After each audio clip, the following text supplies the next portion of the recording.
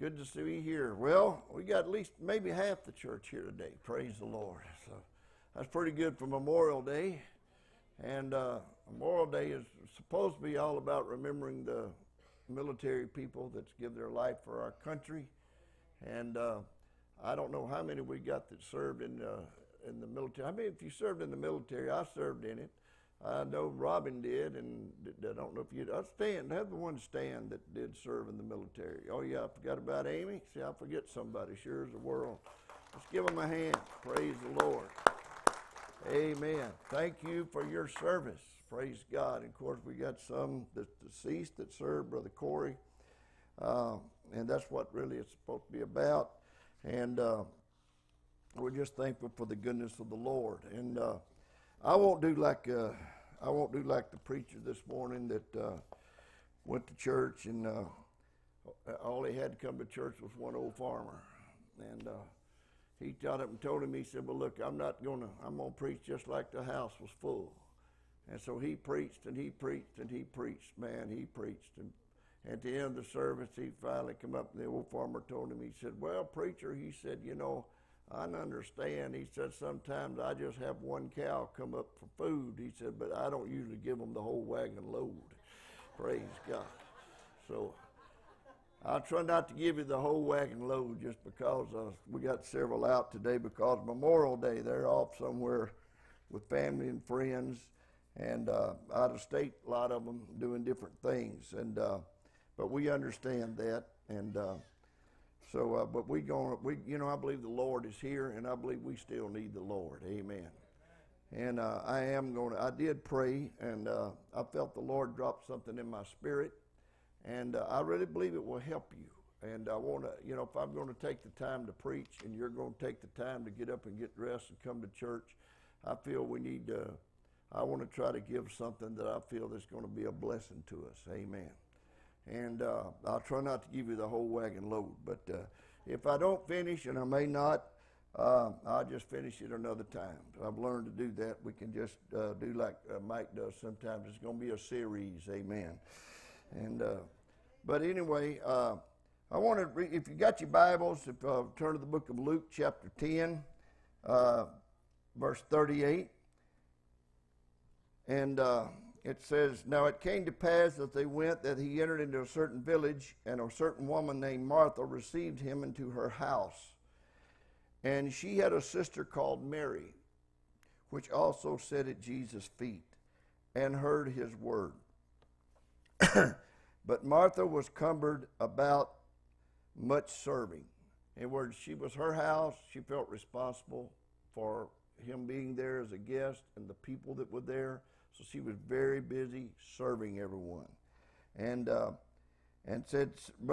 she came to him and said, "Lord, dost thou not care that my sister hath left me to serve alone? Bid her therefore that she help me." Lord, this is taxing me to death, because Martha's sitting at the feet listening, and here I am. I'm sorry. Mary is sitting at the. Got to get them backwards here. Mary's sitting at the feet listening. Martha's worried about everybody not getting served. And of course, he just said to her, "Martha, Martha, thou art careful and troubled about many things. But one thing is needful, and Mary has chosen that good part, which shall not be taken away from her." Now, this is Jesus showing that there must be a priority on spiritual things over the earthly responsibilities, even though both are very important. We know how many knows earthly responsibilities are important, and that somebody needs to serve, somebody needs to help. But the lesson here is that we never put earthly responsibilities over spiritual things. So this was the one time Jesus was going to be there, and Mary wanted to get all the information she could. Amen. And if we'd have heard that Jesus was going to be at the house today in physical form, we probably would have a house full. Amen. And, but Jesus is here. He's in spiritual form, but he is here because he's everywhere that we're gathered in his name. And then in the book of Matthew 23 through 24, "Woe unto you, scribes, Pharisees, hypocrites."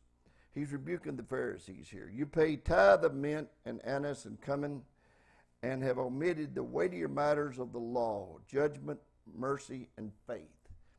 These ought you to have done, and not left the other undone. You blind guides, which strain at a net and swallow a camel. So he said, you're gagging in a net while you're swallowing a camel. Now, Jesus is rebuking the Pharisees for being totally unbalanced in their service to God. Of course, their main goal was to look good on the outside, to please men. They wanted to look good before men. This is what Jesus told them. You clean up the out. He went on to say in the next scripture, you clean the outside, but you don't clean the inside. You know, you're like whited sepulchres. You look good on the outside, but inside you're full of dead men's bones. See, they want to look good on the outside to please men rather than looking good on the inside in their own heart and pleasing God. Now, we can criticize them, but if we're not careful, we can become unbalanced in our own lives by focusing on just certain areas of our walk and not our overall walk with God. And I want to preach this morning. This is what I feel the Lord dropped in my spirit on balancing faith, character, spirituality, and earthly responsibility. Balancing faith. We should have a thing that I had Paul make. I don't know, back there. He made up a deal for me to put up there. There we are. So we just kind of get in your mind a little bit.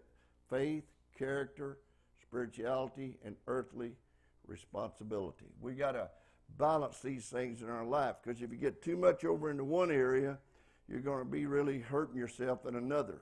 And it's quite a job to do this, so I want to talk about this, because I've seen people that got messed up in life because they did not balance what they were doing in life. They got unbalanced in what was going on.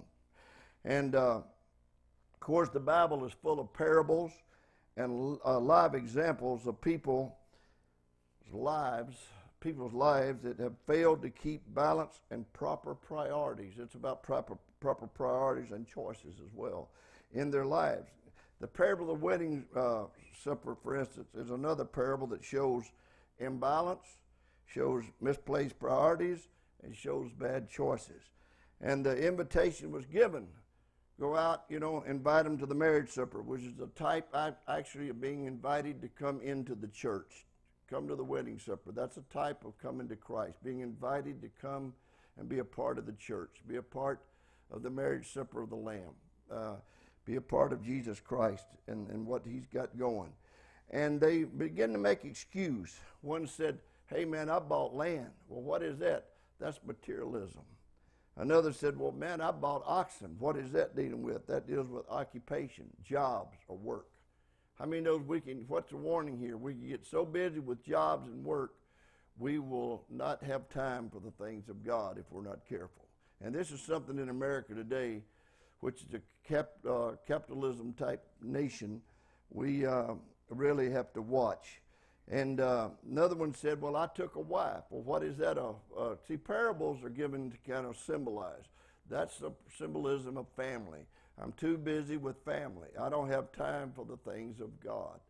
And it's not that family is not important. It's not that possessions are not important and need to be took care of. It's not that we should not work. We do have to work. But the problem was they totally didn't balance what they were doing and prioritize the right things. And they put the priorities on the physical things instead of the things of God. And they totally missed out, because he said, none of these that was bidden shall come to my supper. In other words, they got the invitation, but they refused to come in. So none of them that were bidden, he said, so you go out into the highways and byways, and just invite the lame, the blind, the halt, anybody that come, you invite them into my supper. He said, because it's going to be full. And so we realize that it's a matter of choices and priorities and keeping yourself balanced in life. Now, there's a lot we could talk about when we own this subject, but time wouldn't permit it. So look, we're going to talk briefly about the 4 subjects that I mentioned up here on that chart, and how we need to get these 4 balanced in our lives. And the first one I'm going to talk about is faith. And I think I can close that unless I need to get it back because I pretty well printed all this out, is faith. And when you talk about faith, there's a chapter on faith in the Bible, the book of Hebrews, that talks about it. Hebrews chapter 11, and we want to read Hebrews chapter 11, verses 1 through 3. He said, "Now faith is the substance of things hoped for, the evidence of things not seen." It's what you hope for, but it's not yet seen. But you see it in the spirit realm. You're praying for it. You believe it. All right?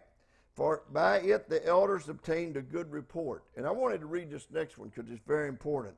"Through faith we understand that the worlds were framed by the word of God, so that the things which are seen were not made of things which do appear." Now I want you to realize that we talk about, I preached a message on the power of the spoken word. This is speaking things in faith and believing God. Our God is supernatural. He's a creator, and he simply created it through his word. And in that example, when he cursed the fig tree and went down and cleansed the temple and came back, remember I've said this is about a transition of power to the apostles, now to the church. And he said, you can get the power to speak to that mountain. If you got faith in God and you believe it, you can speak to that mountain, say, "Be thou removed and be cast in the sea, and it shall be done." So he's saying here there's a transition of power. But I want you to realize that your words spoken in faith in God carry power. Matter of fact, they said they broke down an atom one time, and it was getting down to the smallest particle, and when they got to the very center, they finally got the ability to split that. At the very center, there was something they could never figure out what it was. And when they finally figured out what it was just a sound. It was like a word. It was a sound, in other words. In other words, God created the atoms for that our words can create, and his words create. And God can actually, he will move on your words and when you speak them in faith. So faith is very, very important. And I want you to see that because it's very important you understand that. You speak something in faith. And he said, "Whatsoever he saith shall come to pass." When you speak it and believe it, and it's the will of God, and you speak it and you say it, that's why there's a group of the Word of Faith people who don't believe in ever talking negative, and that's a good idea. You know, because you speak things negatively, you might cause something to come to pass negatively. So they don't like to ever talk about negative things. They want to talk about positive things and training our spirit to speak positive and to be positive and not say negative things. Because verse 6 says, "Without faith, it's impossible to please him." Now, without faith, it's impossible to please God. Well, then I'd say faith is pretty important, don't you? If you can't please God without it, then faith has got to be important to God. It may not be important to you, but it's important to God. Because he that cometh to God must believe that he is, and that he is a rewarder of them that diligently seek him. Now, this is a very important part of our walk with God, and the Bible says we can't please God without it. All right? Now, I've seen people that had a lot of faith in God to perform certain acts, miracles, miraculous acts, such as healing, and this was the strong point of their life more than character. You know what I'm saying? They had a lot of faith, but they didn't focus a lot on character. Does this make any sense to you? But they could really believe God. Oh, we need to believe God for miracles, you know. And they didn't have a lot of, sometimes spirituality or earthly responsibility, but they had faith. That was their strong point. They really believed in faith. And some emphasized it so strong that they began to criticize and judge other people, you know, for not having the same faith they had, and which shows their weakness of character. You see what I'm saying? Then their weakness of character gets revealed because they start criticizing and judging other people for not having the same kind of faith they have, and where they wouldn't put the emphasis on faith and the emphasis on what we need to see is miracles. We need more miracles. You know, that was their whole thing in life. We want to see this, and you know, they're pleasing God in one area while failing Him very badly in another. And this is what I'm trying to talk about today. We don't need to just please God in one area. We need to please Him in all four of these areas, because all four of these areas are very important to God. Now, faith is important. You can't please God without it, the Bible says. But now, this is why we need you see, it pleases God when we believe Him and activate our faith in Him in our lives. And when He sees that, it pleases God. He wants us to believe Him for things. Sometimes we have faith in certain areas in our lives more than we do others, and sometimes our faith is affected by our past experiences or something we have witnessed in our life. We're affected by that, and it affects us. My faith was affected by that. Your faith probably has been affected by it too. For instance, when I was a child and didn't really know God, I just attended a denominational church that was kind of not spirit-filled. You just went there, and I was just glad when we got over and I got to go home, you know. I'd say I probably learned absolutely zero in all the years I went. It was all my childhood. But I saw a picture of a man up there with some sheep on the wall, and he had a staff, and had some sheep around him. I thought, that must be God. And I didn't know who God was. I didn't know what God was. I didn't know anything. We talked about God. We heard about Noah. We heard about the 3 Hebrew children, but I really didn't learn in the deep things of God at all. But when I was a child, we had a storm came through our place, and we had 3 houses, like my house, my grandpa's house, and then my aunt's house. They were right down the road. They were just probably a few hundred yards apart, maybe a quarter of a mile from our house to my grandpa's, and maybe 200 yards to the next house. Well, I thought the storm was over, so I walked down to talk to my cousins and play with them. And when I got down there, a tornado hit. And it wasn't a big tornado, but it was a powerful tornado. It wasn't just what I'm saying, it wasn't huge as far. Some tornadoes are a half mile wide. Some are a quarter of a mile wide. I've lived in been in 3 of them. I know what I'm talking about. And just God is all that saved me in every one of them, because I could have been killed in any one of them. This was the first one I could have been totally killed in, because wherever it was at, which was probably, I'm going to say it was 50 yards wide. It wasn't a huge tornado, but it was devastating everything in its path. I mean, it was totally cutting the grass off that high, just like a lawnmower. It was this looked like you took a lawnmower. It was getting everything. Pine trees this big around behind our house, 100 feet tall. It just twisted them in two like matchsticks and snapped them. Just twisted them in two. Some of them it blew over. Some of it just twisted. When you can take a pine tree this big around and twist it in two and snap it, that's a lot of power and a lot of force. You see, tornadoes, they come without warning. They're not like hurricanes. You can run. You can run a tornado too, but you better be quick. But because they're usually right on top of you when you hear them. You hear them sound like a freight train coming. And anyway, tornado came behind our house, didn't hit the house, went out in the field, actually went right across where my camp is now, and my barns and everything I have in Arkansas. Was nothing there then but a field. Went out in the field between my grandpa's and our house, went due north, went out to the back side of the field, and turned around, just made a U-turn and came dead toward us. I mean, it was coming straight at us. We watched it for like a quarter of a mile or better, and just coming dead at us. And it was picking up everything in its path. And when it hit the tomato crop, we had raised tomatoes there, and it had sticks and strings, and tomatoes just sucked them up. It was just sucking them up. And our house was probably off the highway, I'm going to say from here to that wall. It was right on the highway. They had widened the highway, and the house was right on the road. And by the time, and the tornado now was just across the road. It was probably as close from here to Wharton Street from us. Couldn't have been over 25 to 50 yards from us. When my aunt kept screaming, "Where's the Bible? Where's the Bible? Where's the Bible?" And I was running around scared to death. They're going to pick us up. They're going to pick us up. Because, man, I was scared, because it looked like, that thing was wiping out everything. And it was coming dead at us. And she finally found the Bible because she didn't know where it was. She didn't hardly ever read it. And they didn't really go to church that much. But she had faith that she took that Bible and pointed it toward that tornado. She went and finally found it. And by now it was just across the road. It's 25 yards from us, or probably the length of this church from us. And she turned it like that, and that thing just said, shoo, disappeared. Well, this is one kid that never forgot that.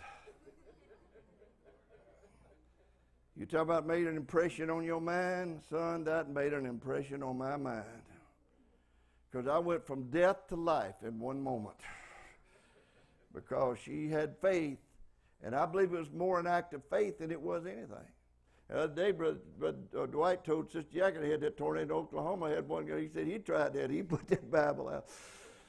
He said, I tried, that's what Brother Smith said. I put that Bible out. You know, well, it works if you believe it.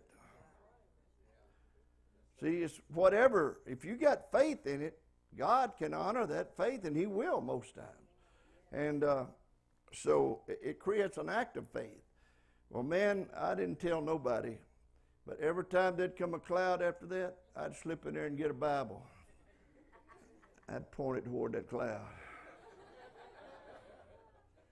Daddy said, I can't figure this out. That storm come up, and hail got everybody's crops but ours. It got everybody's crops over here, got everybody's crops down here. I don't understand it. It didn't get our crop, didn't touch it. I didn't say a word. I didn't say a word. And that went on, you know, all my life. I had that. And then I was in a couple of tornadoes that I could have been killed in, one at the school. And actually, I was right under a chimney that had blew through the roof and actually hung in the Celotex. About a 20-ton chimney was right over my head. But see, God had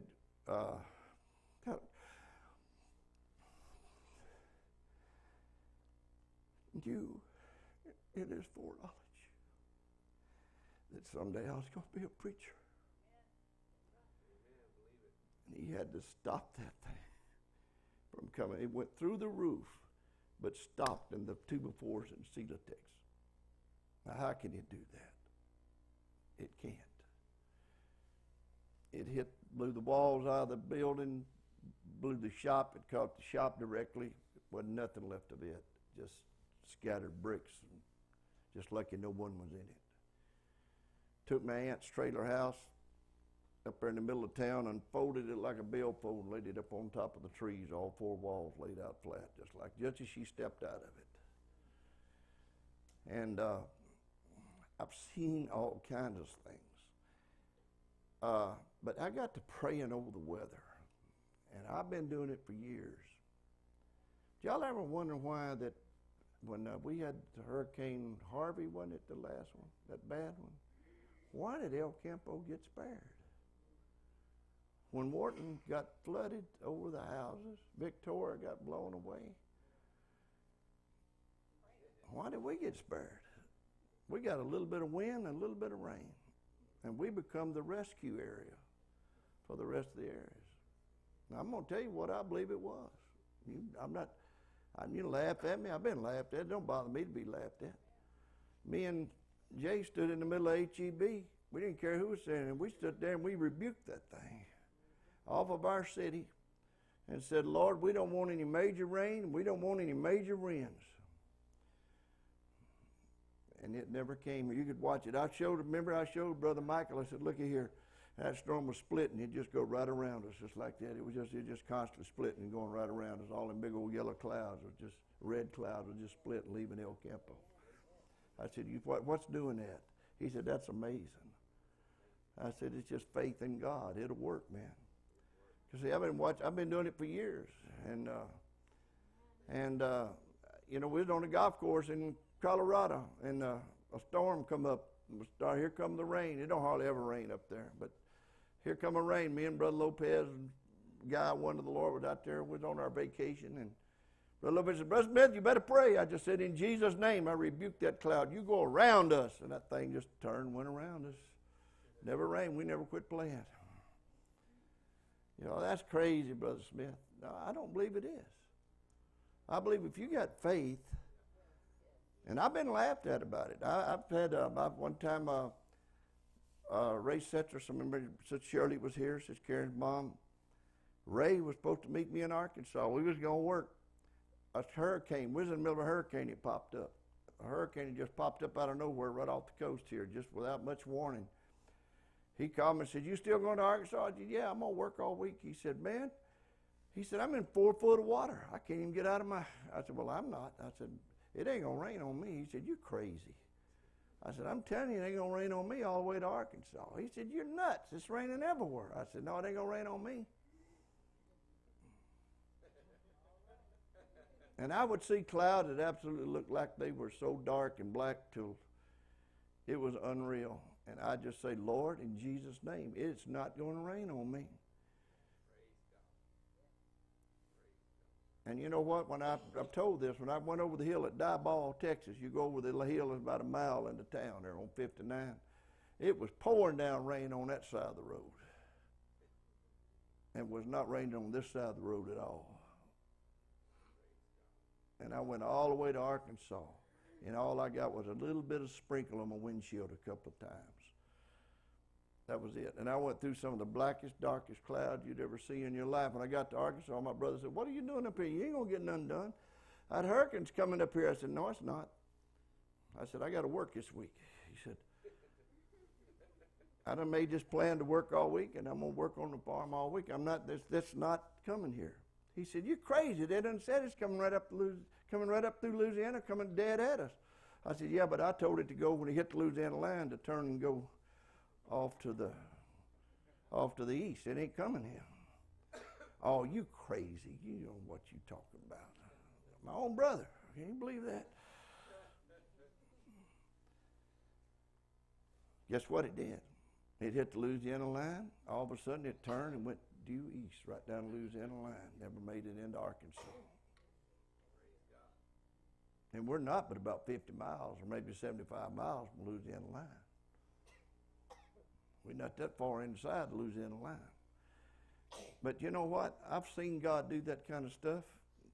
And that's one reason we ain't had the bad weather right here still lately. Some of the others have had, I believe. I've been praying about the weather. I just, whatever happened, not me, I pray about it. If I don't need rain, I tell the Lord, I don't need no rain, God. I got up one Saturday morning, remember this, baby? And she always kids me about, "Yeah, you let the storm come to Victoria. You know, that hurricane?" I said, "Well, baby, that's because you was there, and then you needed to be rescued by, you were a damsel in distress, so you needed to be rescued."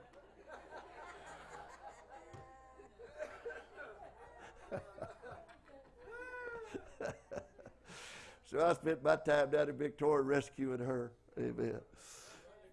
It worked. I got her. Amen. But I got up one Saturday morning. I said, "I'm going to mow this morning." Because it takes about 4 hours to mow out there where we're at, to mow all that, with a 60-inch diesel commercial Kubota zero turn. I mean, you got to be flying to mow it in 4 hours. And so I told her, "I'm going to mow this morning." She said, "Look." We looked out the kitchen window and looked like about Danabang. It was black as soot. I mean, just solid black. It looked like that thing was going to wet the world. I grabbed my radar, and it was all across the sky coming dead at us, just a big old cloud. I said, "You know what? This ain't going to work." I said, "In Jesus' name, I rebuke that cloud in the name of Jesus. I know it's close. I know it looks impossible, but God, I got to mow." And I said, "I want you to break that thing up or let it rain out or whatever you want to do with it. Take it somewhere else. Just whatever you want to do, but I don't want it raining here." And it never rained. That thing began to get thinner and lighter and just disappeared by the time it got to us. You say, "Well, Brother Smith, are you saying you control the weather?" No, I'm saying God controls the weather. And if you got enough faith and you can speak it, and God will honor it. That's all I'm saying. Now, see, this is something worked with me, and it happened because now I've had other things in my life. because I've had a lot of success in certain other areas. One time I went through a season when I had a lot of success in laying hands on people and them receiving the Holy Ghost. I'd be asleep at night. I had folks got their minds set on evangelism, and they'd be out witnessing to people, and they would call me at 2 o'clock in the morning. Brother Smith, we got a guy down here. We're trying to pray him through the Holy Ghost. Come down here and lay hands on him. I'd get out of bed, get my clothes on, go down there, and I would tell him, here, man, I'd tell him, you repented? Yes. I said, well, then you begin to praise God. I'm going to lay hands on you, and when I do, you're going to receive the baptism of the Holy Spirit. I'd lay hands on him, and he'd begin to speak in unknown tongues. It just went on for a long time. It was, it just seemed like in that area, it shifted to that area right there. And then I went through a period of time, especially when I lived in Colorado, that God began to honor me and bless me in praying for couples that could not have children. And I remember I was praying at a meeting. I was talking about that at a meeting and talked about couples I'd prayed for. And this couple come up and said, we can't have children. So we've been trying to have children for a long time. Would you pray for us? This is when I got through preaching. I said, yeah, I'll pray for you. And I prayed for him, and it takes a lot of boldness to do this. And I said, Lord told me to tell you in 9 months you're going to have a baby. And by the way, it's going to be a boy. And 9 months later, they had a baby boy. See, what is it? The power of the spoken word. That operates out of faith. You see what I'm saying? And of course, we've seen a lot of healing miracles, a lot of things right here. We've seen cancers healed. We've seen lungs, people given lungs. We've seen a lot of powerful things happen. But it just seems like, but faith is an area that we want to try to really maintain, but we can't leave the other areas undone. See, you can focus on just what God, but here's the thing about it. I don't think that is the most important area of your life. I think the next one we're going to talk about, character, is this is one of the most important of them all and should be a result of your spirituality and spiritual maturity, which was the overall purpose of Jesus coming in the first place. He came to redeem and transform us and give us the ministry of reconciliation. Is that right? When you put all the scriptures and the word together. See, it's when you mature in Christ enough that you begin to live after the fruits of the Spirit and not after the works of the flesh. And every word we speak should be spoken out of the fruits of the Spirit and never after the feelings of the flesh. Now, that is the key to Christian character. That's what Christian character is. A lot of people don't even know what Christian character is. That's what Christian character is. It's where you never speak after the works of the flesh, but you speak after the fruits of the Spirit and act. Speak and act. Let me read. Some of you may not know what they are. Let me read from the Bible. Galatians 5. I'll show you the Apostle Paul agrees with me. 5:13 through 26. A little lengthy reading. I'll try to read through it kind of hurriedly. It said, "For brethren, you have been called unto liberty. Only use not liberty for an occasion to the flesh, but by love serve one another. For all the law is fulfilled in one word, even in this, thou shalt love thy neighbor as yourself." He said, when you love your neighbor and you love people, you're fulfilling the law. Now, let me say this. He usually says there's 2 commandments. First, you love God with all your heart, and then you got to love your neighbor as yourself. Well, let me tell you something. You can't love your neighbor as yourself without obeying the first commandment first, loving God with all your heart. There's no way you can unconditionally love your neighbor with all, with everything in you if you haven't loved God, because God has to make that change and empower you to have the ability to do that. Does that make any sense? He just didn't say it every time, but most times he did say it and put that commandment first. But he said, if you bite and devour one another, take heed you be not consumed one of another.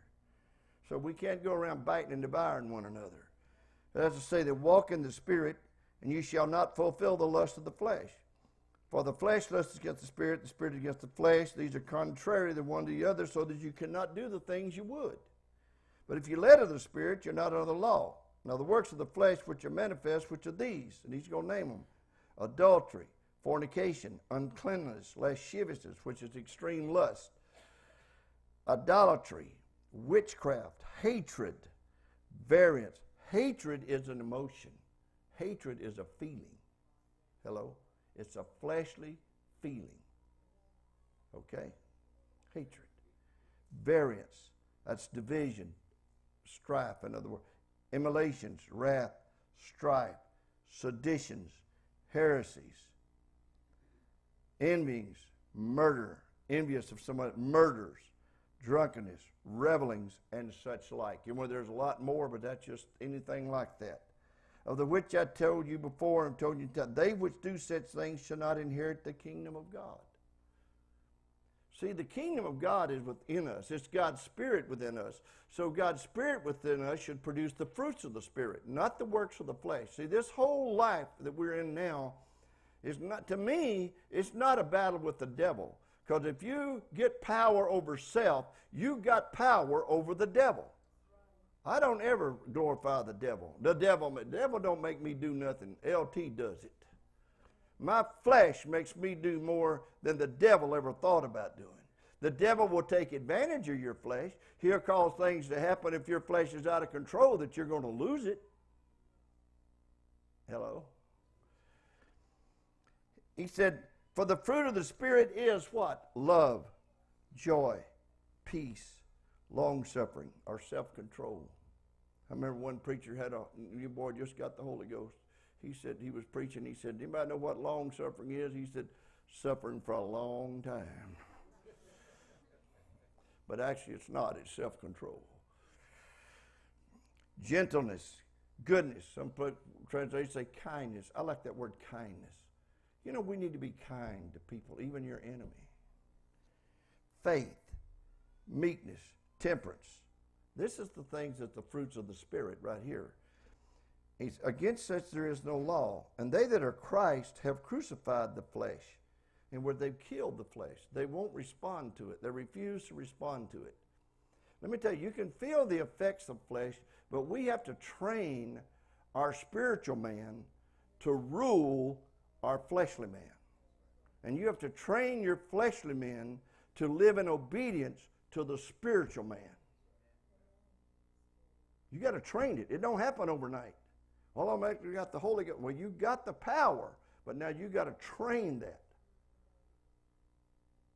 So you've got to come to the point that you never speak after the flesh, and you never react after the flesh. In other words, if you get angry, the Bible said anger, but sin not. So you can get angry, but you don't have to sin. I mean, you can't help having a feeling of anger if somebody does enough to you, but God says don't react to that. See what I'm saying? You react to that anger with the fruits of the Spirit. You react to it out of love. You react to it out of forgiveness. That's why Jesus said, hey, if your brother compels you to go a mile, go with him too.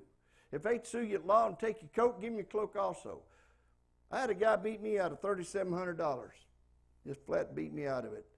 I bought a gun, and it didn't work right. And I sent it back to him, and he never returned my money. Beat me out of $3,700.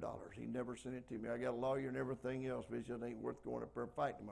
And finally I said, you know what? I shouldn't fight this. Jesus said if he's going to take your coat, give him your cloak. I'll just let him be that way and depend on God to repay me some other way. I'm not going to deal with this. I'm going to let that thing go. I'm not going to tie my life up in bitterness and frustration and heartache and sorrow over $3,700.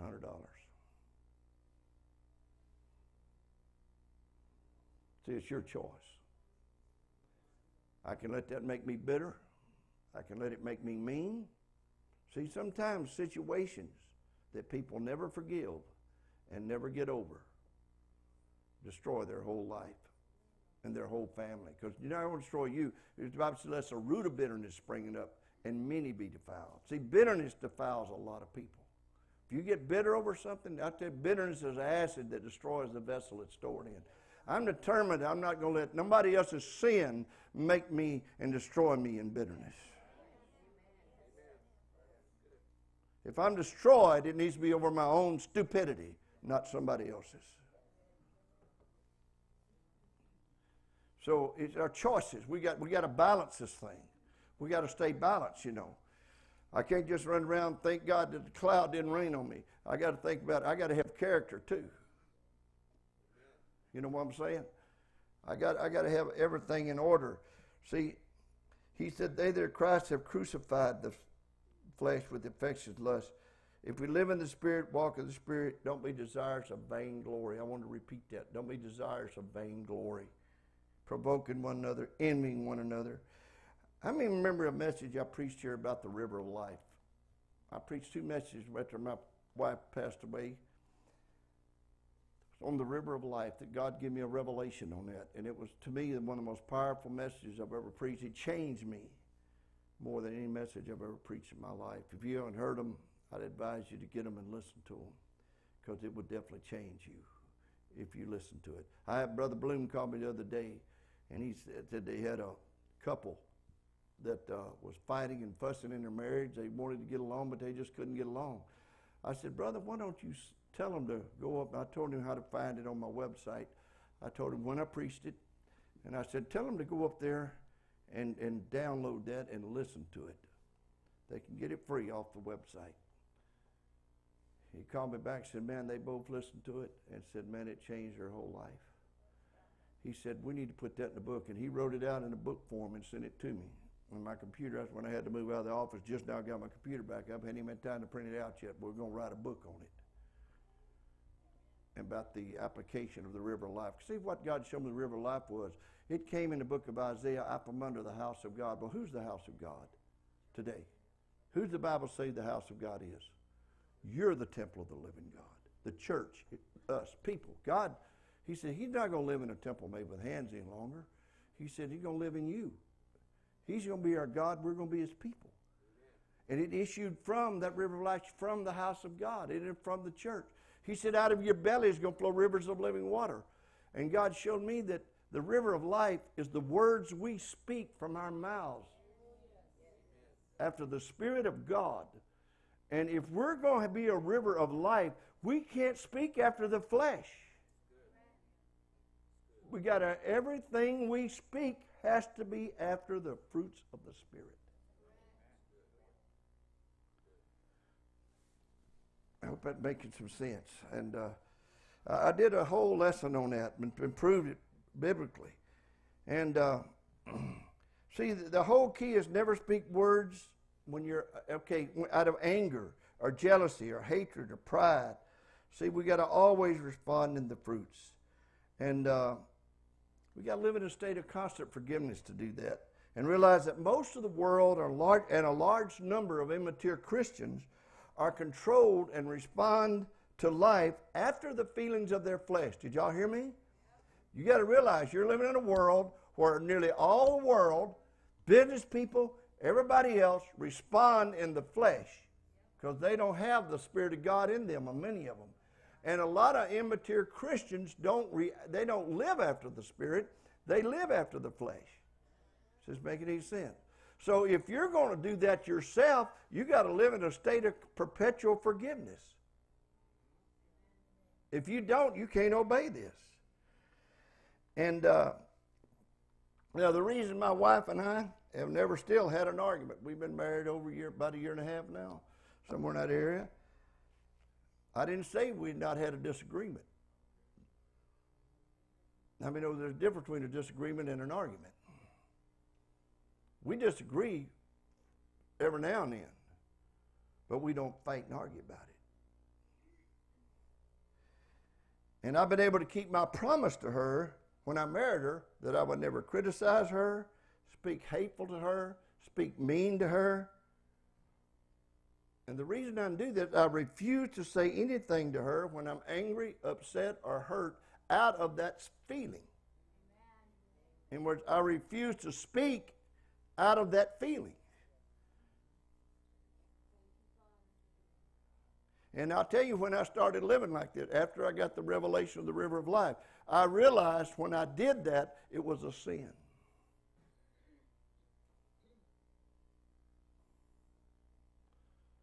And it took that revelation to make me realize how much God hated it and how much out of the will of God I was, every time that I got angry and spoke out of my flesh.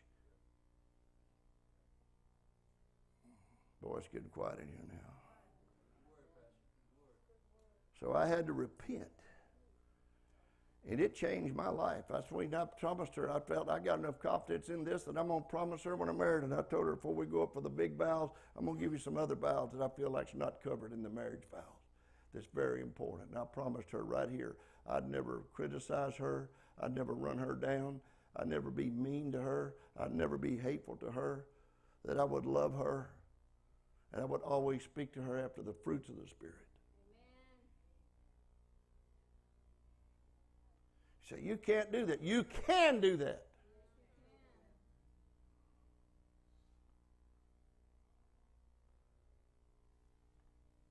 You just got to make sure that you don't ever speak when you're upset or mad or angry what you're feeling in your spirit.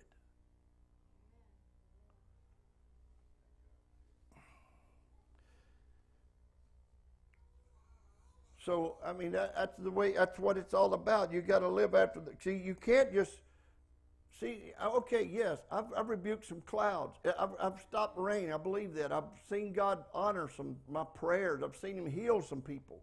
But that don't give me the right to not acknowledge the need for character. Does this make any sense? I've still got to have, that don't give me some kind of a special privilege to override character. It's just making some sense. Hey, you got to keep it balanced. You got every area of your life, you got to consider it important. And you got to walk with integrity. And really the Apostle Paul agrees with me. And see why I watch the clock. My God, it's done gone. I ain't even got the two of them.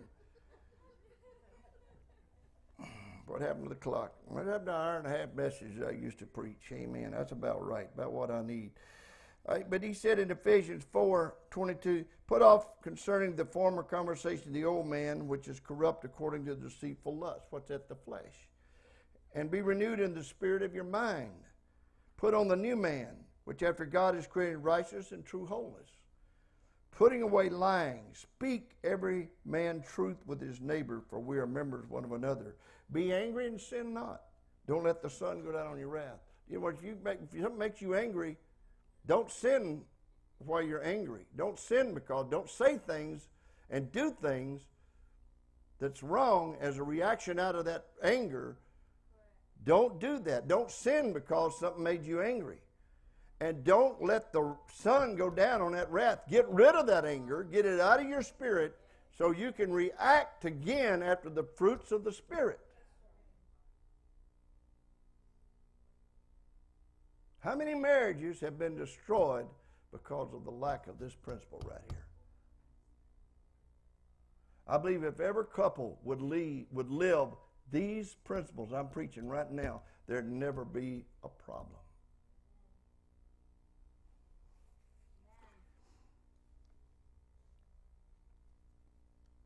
Some people get the feeling I can force her or him to do what I want by being mean to them. That's the worst thing you can do. It's not the godly way to do it. I think you can love them into it more than you can hurt them into it. Praise God. Neither give place to the devil. Let him that steals, steal no more. But let him rather work with his own hands. That's good with about work right there. The thing which is good to give to him that needeth. Let no corrupt communication proceed out of thy mouth. What? Let no corrupt communication proceed out of your mouth. Now that's the Apostle Paul, not Larry Smith talking. Let no corrupt communication come out of your mouth. What is corrupt communication? Communication that's after the flesh. That's out of a spirit of anger, hatred, envy, jealousy, strife, bitterness. Boy, you hear earwigs crawling all over this floor this morning. Now, I told you this would help you. It really will. It'll help you. But he said, but that which is good to the use of edifying, that he may minister grace to the hearers. Grieve not the Holy Spirit of God, which you're sealed to the day of redemption. You got the Holy Spirit and you don't grieve it. Let it work. Let it speak. Let it react. Let it move. Let it take over. Let all bitterness and wrath and anger and clamor. What's clamor, Brother Smith? That's when your mouth opens, you throw it in gear, and 20 minutes later your brain catches up and said, oh, what did I just say? And evil speaking be put away from you with all malice, which is hatred. He said, let every bit of that junk be put away from you. It's not a God. That's the old man. You're not there anymore. You're dead to the old man. You don't talk after that anymore. You don't react to that anymore. You don't have a right to respond to that. You're filled with the Holy Spirit now. The Spirit of God has to control you now. Well, but you don't know what they did. You don't know what he did. He gave me the ability to forgive that. And look at the next verse. Be ye kind one to another, tenderhearted, forgiving one another, even as God for Christ's sake has forgiven you. Why? Because he's forgiven me, because I'm not perfect. Are you perfect? Far from it. That's why I need all these lessons and help and control and balance in my life, because I'm not perfect. I'm just a human being that's subject to failure. And the only reason I don't fail more than I do is because I got the Holy Spirit in me helping me. And I refuse to respond to my feelings of the flesh sometimes, because I get frustrated. If you don't get frustrated, if you don't feel feelings of frustration, you're already dead and don't know it. You know, we all get this. It's common to man. It's because we're still in the flesh. See, spirituality, let me just touch it briefly.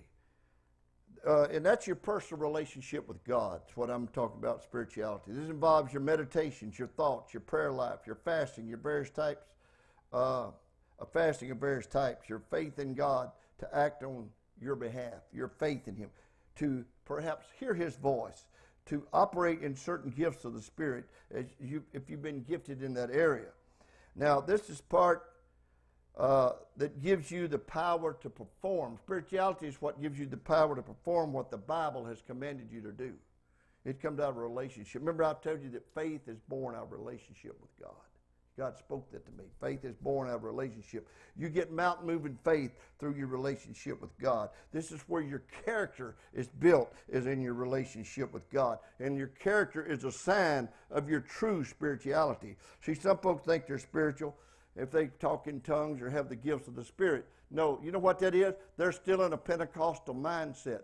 We've got to graduate from a Pentecostal mindset to a kingdom mindset. The kingdom of God is within us. A Pentecostal mindset, you just talk in tongues, you pray a few miracles, you still have the right then to act like a devil. No, you don't. I've seen people talk in tongues in church and go right home, and their husband had to call me because she went home and treated him like a devil and talked to him like a dog. But she made everybody think she was spiritual because she gave a message in tongues in church. No, what is that? Unbalanced.